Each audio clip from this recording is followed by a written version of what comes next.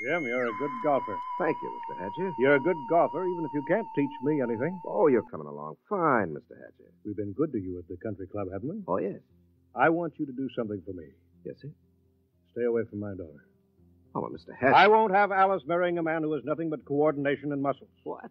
When I was only your age, I was making $50,000 a year. It takes brains to do that. Brains get more valuable. Muscles deteriorate. There's nothing muscles can do that a machine can't do better. You don't think I could make $50,000? I know you can't. You haven't got the guts. Now, listen, Mr. Hatchet. I'm just quoting history, Jim. Take the tournament in St. Louis. You blew up. And the Goodall and the Palm Beach. You could have won all those. But you blew. You chickened out. That's not exactly fair, Mr. Hatchet. But it's true. I can make $50,000. Yes, in your whole life. Oh, no. No, in 1 year. Oh, you can? Yes, sir. All right, Jim, you're a sportsman. I'll tell you what I'll do. If you can make $50,000 in 1 year at this infantile pastime that you call golf, you can have Alice. It's the most arrogant What's thing. the matter, Jim? Don't you think you can do it? I know I can do it. All right, then. Is it a bet? All right. All right, it's a bet. Very well, then. I believe the ladies are finished. Shall we drive?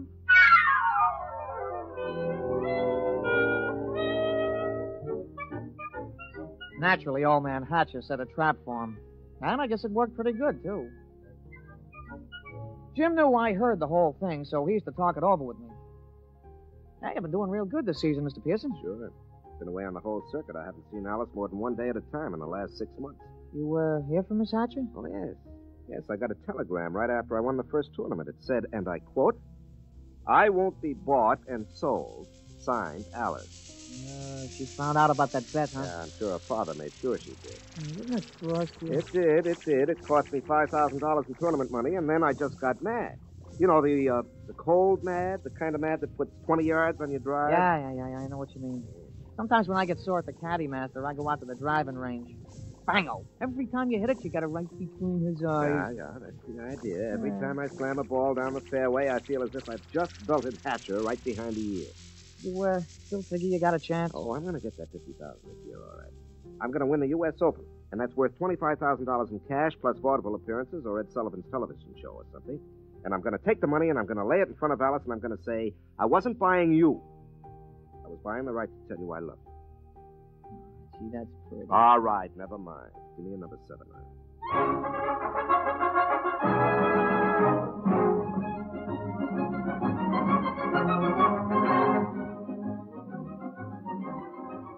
Jim Pearson sure was burning up the circuit. He came into the U.S. Open the man to watch. The day the tournament opened, Jimmy Cannon had in his column, "You are Jim Pearson, the hard luck boy with the velvet swing." It was real philosophical. All the sports writers picked him to win. And then Saul showed up.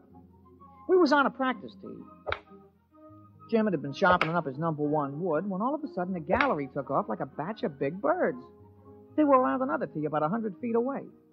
Jim knocked off and the two of us strolled over. Hey, that's some swing. Who is that, Pete? I never seen him before. His name's Saul. That's some swing. Yeah, he's no amateur. I've never seen him on the pro circuit. Hey, Mr. Pearson, look at the caddy. 280 yards down there. That ain't what I mean. Look, he's got a ball bag in his hands. Now watch. Oh, that's a good catch. He caught that ball right in the bag. Mr. Pearson, that caddy didn't move that sack. That ball dropped right in 280 yards away. Oh, it's an accident. Yeah, look, it happened again. He's a trick shot artist. Wait till he gets into competition. I don't know. He just hit another one, dead center. Oh, there isn't anybody that good. Not even old Joe Kirkwood. Quite a spectacle, eh, Jim? Oh, hello, Hatcher. Must be unnerving to watch something like that. I can stand it. And will you be able to stand it when the going gets rough? Will you blow up like you always do? It'll be too bad just when you're so close. Don't worry about me. I'm not. I imagine Saul will take care of that. Oh, you know him? I brought him here. My own personal entry. He's going to beat you out of the open. But he's got something to learn. Look at him. Just a dumb country boy who never saw a golf club till a few months ago. I think he might teach you something, Jim.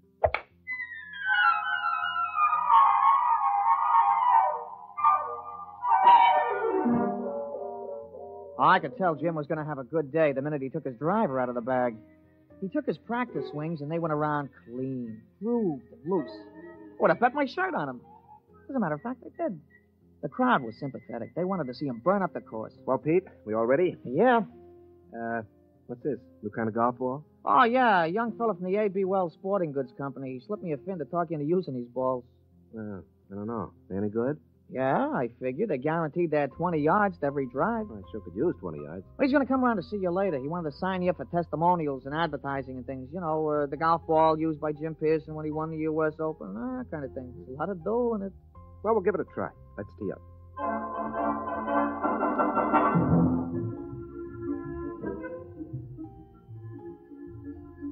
Oh, he started off real good. A long, straight drive right down the fairway. It was a birdie 4. Jim was clicking them off that day. There you are, Pete. 34 and a 32 for 66 on the 18. 6 birdies, 12 pars. Yeah, 3 more rounds like that should win easy. Hey, how are the new golf balls? Huh? Oh, fine. You know, they aren't kidding. It does average out about 20 yards longer on the drive. I'll have to get a couple more dozen.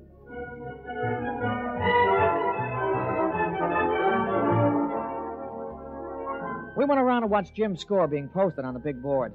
Most of the field was still out, but he was ahead of the closest competitor by 3 strokes. Who's that? Oh, somebody coming down the 18th. It must be a hot round. I'll be posting it in a minute. Saw. Hmm? Yeah, you see there he is walking through the crowd. Hmm. Well, here comes the secretary with the score. Hey, Mr. Pearson, look at it. 32 and 32, 64. 64, that's a new course record. Yeah. Well, it's only the first round. New course record. Look at that. 3s and 4s, 3s and 4s. He ain't over 4 for the whole day. What's the matter, Jim? You don't look well. One round is not a tournament. Well, comfort yourself while you can. Saul's just getting warmed up. He's that mythical thing, the perfect golfer. But he's dumb. No brains, Jim. No brains at all.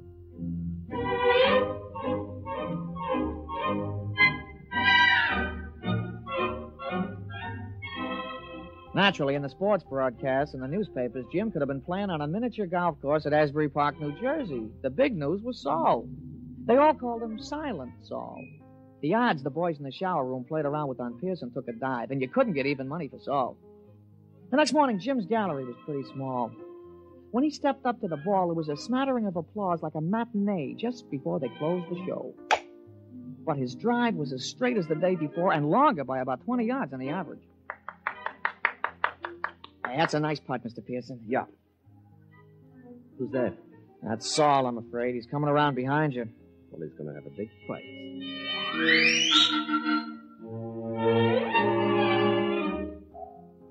Jim's second 9 was a duplicate of the day before. Another 32. He equaled Saul's record-tying score of yesterday. Then when we came in to read it on the big board, he looked like somebody hit him on the head with a driver. Look at that, Pete.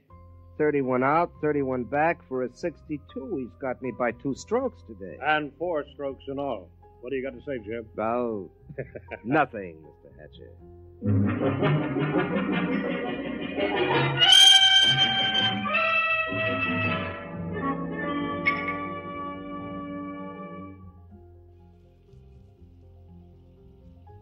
Throw me the soap, will you, Pete? Yeah, sure, Mr. Pearson. Yeah. Thanks.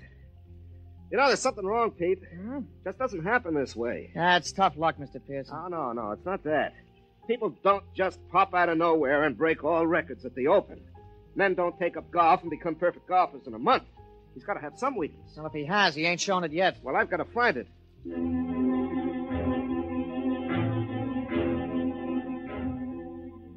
Jim was out the next morning, and he came in with a classy 32. On the back 9, he slipped a stroke to 33. He was still 4 down.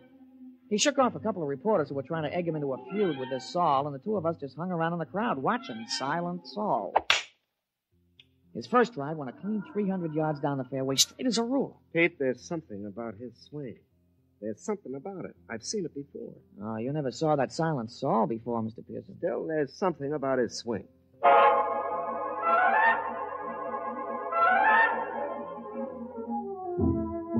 On a follow-up shot, Saul had about 240 to go. He took a club from his bag and took a few wiggling gestures, set his driver behind the ball, and swung. Pete, you see that swing? Those wiggles? Yeah, well, a lot of guys do that. Yeah, but it's unnecessary. I mean, you don't have to make those wiggles before you address the ball. Yeah, sure. And you don't have to spit 3 times every time you got a tough putt, but you do. But there's still something strange about him. Everything about him is perfection except those wiggles. And he doesn't talk. Look at him putting. Just look at him. That could be Todd Winters, couldn't it? It does look something like Winters. Yeah, heavily putts. But that iron shot, who wiggles like that? Who does those wiggles? George Potter. Yeah, I guess he does. Yeah, and the approach shot, Pete. That's Gordon Brown. Nobody else bends the knee that way. Really gave it a lot of study, huh? And the drive. That grooved swing on the drive. Pete, come on. I've watched enough.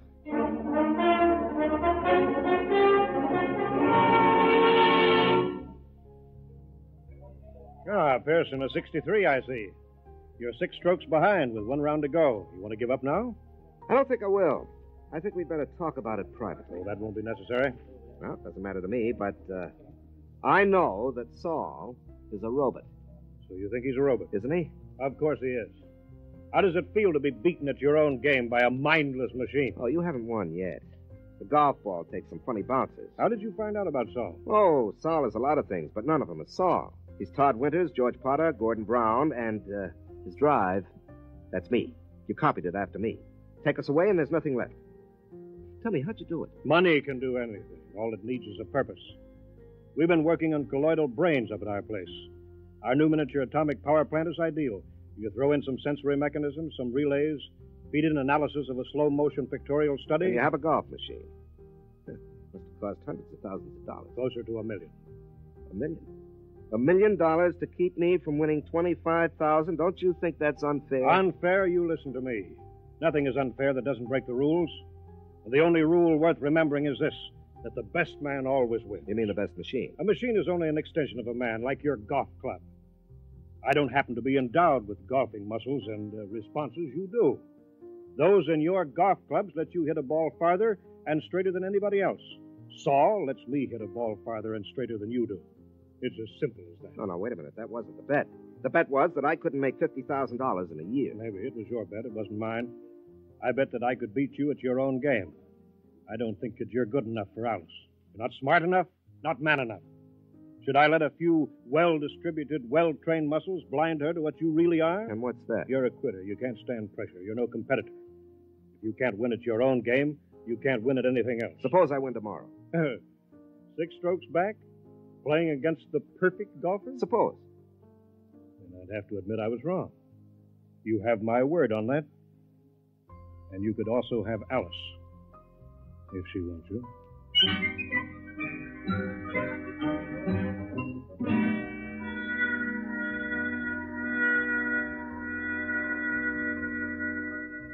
Somewhere, Saul must have an Achilles heel. Pete, the prime fact about man is his adaptability.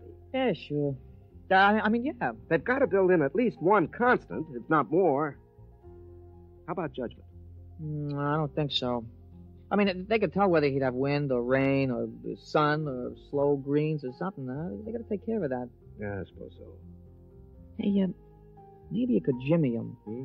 You know, drop sugar in his gas tank or something, smash him up. Oh, no. That isn't fair. Saul is fair. Well, I mean, Mr. Hatchet, he's playing fair according to his lights. He could have had me crippled or poisoned or something, but he didn't. Well, I'll just have to beat him on our own ground on the golf course. Oh, I don't know, Mr. Pearson. You'll have to shoot in the 50s. Well, the golf ball takes some funny bounces. Yeah, it sure does. Wait a minute, there is a constant. Hmm? Listen, Pete, you know Saul's caddy? Yeah, I know him. An illiterate type of guy, yeah. Could he use $10 or maybe 20 or 50? He's a caddy, isn't he? All right. Pete, I want you to talk to him. You'll do better than I can.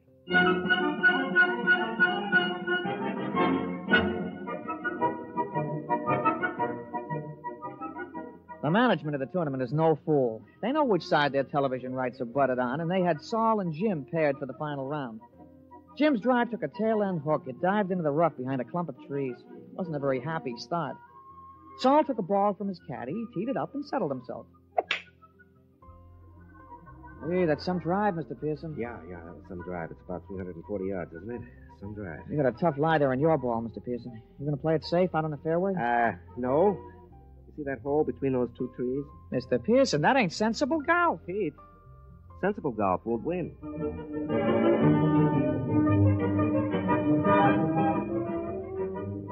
Well, he made it. The ball went through the opening and rolled to a stop just in front of the green. Saul's easy 4-iron shot was dead on the pin all the way. But it hit the back edge of the green and hopped into the rough. Jim took an easy putt for a birdie, and Saul's recovery was long, and 2 putts gave him a par. Well, that's one of the strokes I need. And that's the way it went. Jim's game sparkled, and Saul's game kept finding trouble. For the first 9, Jim came in with a scorching 30, while Saul came in with a 33.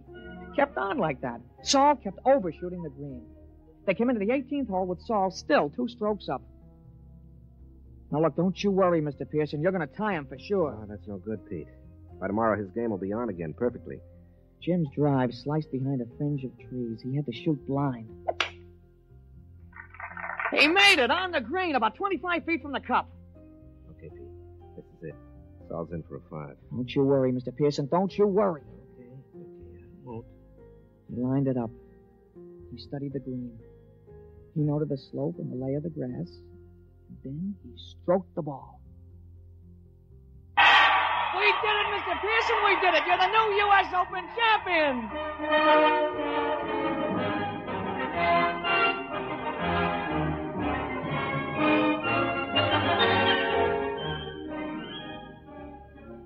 Well, we finally busted loose from the television and the movies and all those hangers-on, and we ducked around the back to the pro shop, where we run into Mr. Hatchet. How did you do it? How did you do it? Well, Mr. Hatcher, under extremely restricted sets of circumstances, a machine is better than a man, but over the long run, over the gamut of situations, a machine doesn't have a chance. It just can't compete. I still don't understand. It cost $1 million. $1 million.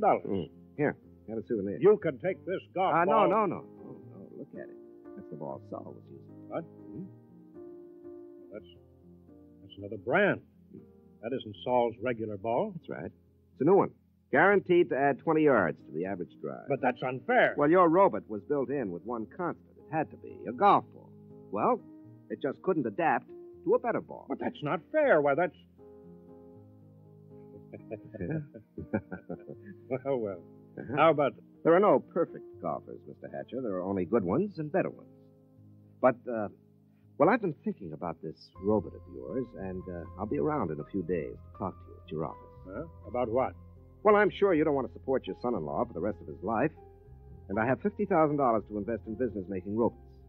Useful robots. And leave golf to the men. They're better competitors. Now, if you'll excuse me, Mr. Hatcher, I've got a telephone call to make to your daughter.